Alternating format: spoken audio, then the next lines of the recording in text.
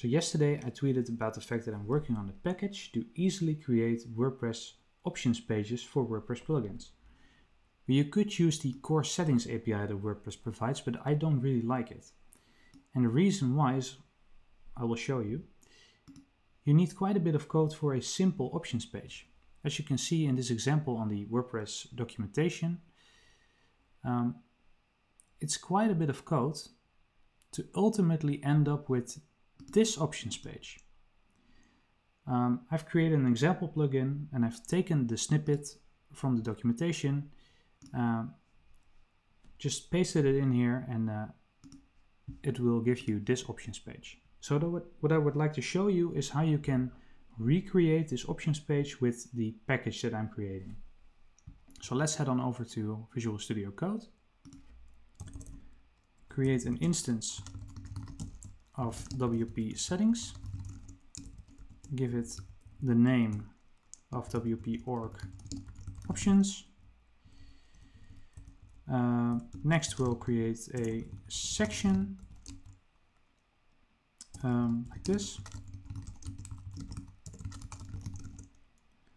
Give it a name, which is the matrix hashu. And the section will be having the option of the type select. We'll give it a name, WP org field pill, and a label as well, just pill. Let's see, does it have a description? So it has this description, so we'll add that as well.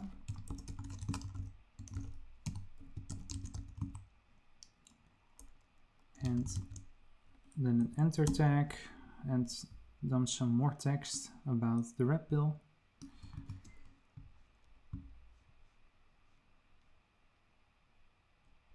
Paste it here. Okay, so did I get everything? Oh, there is a description about the section as well, so we'll add that and then we'll be ready.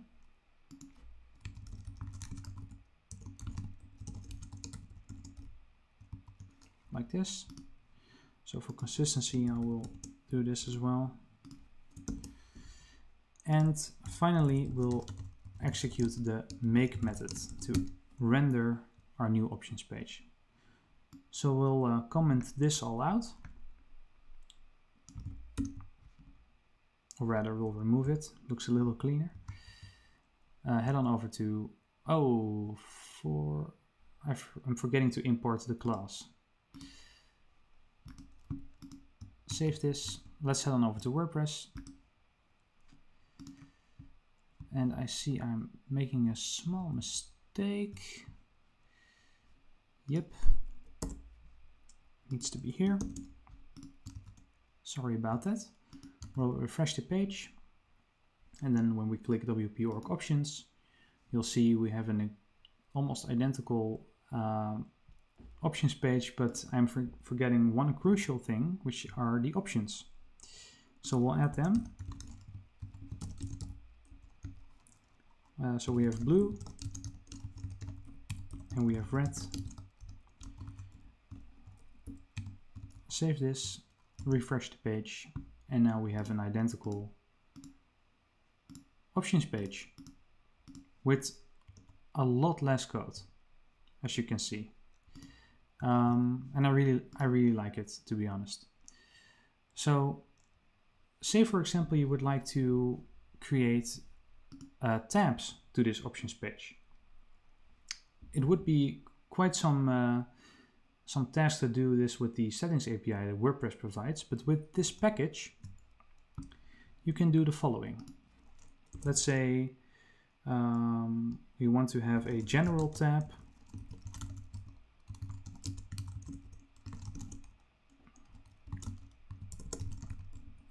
You can add this like this.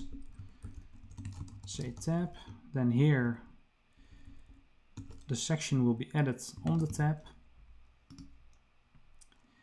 and say that we now want to create a tab called MailChimp.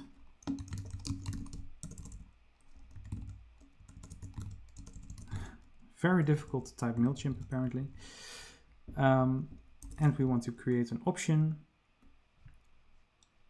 on that as well. But first we'll need to add a section. So let's copy this.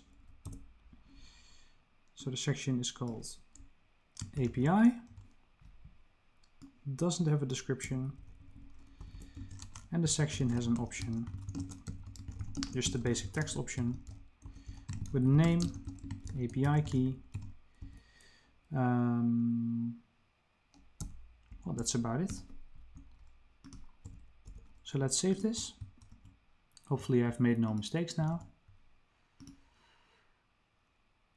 So far so good. So if I click MailChimp, we have a API option. So I forgot a couple of things. I forgot to add the label. And the name should be something like this. And this dot, we'll remove that as well.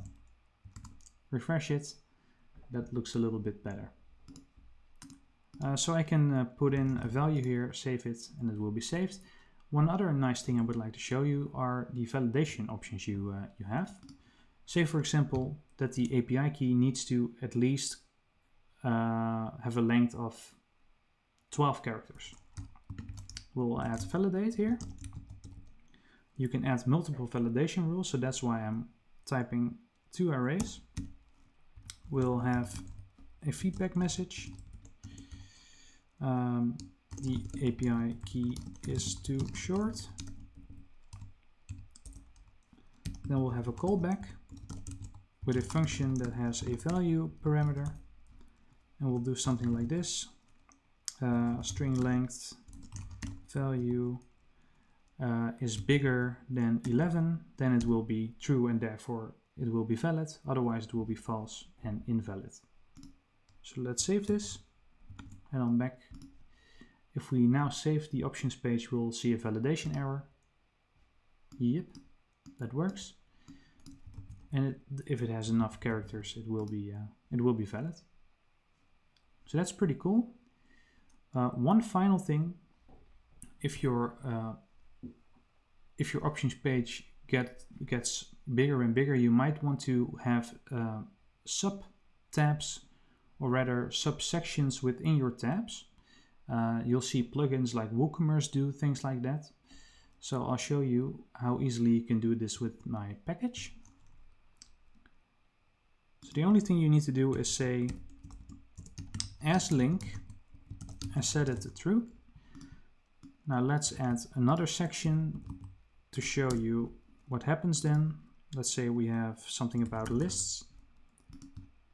Hit save, go back to our options page, refresh, and as you can see you now have a sort of a sub menu in which you can switch to the different sections. So I'm still working on this package. It's not finished yet. There are still some finishing touches, some details that I need to look at, but hopefully in the near future you'll be able to use it. So that's what I wanted to show you for now. Thank you for watching, and I'll see you next time. Bye.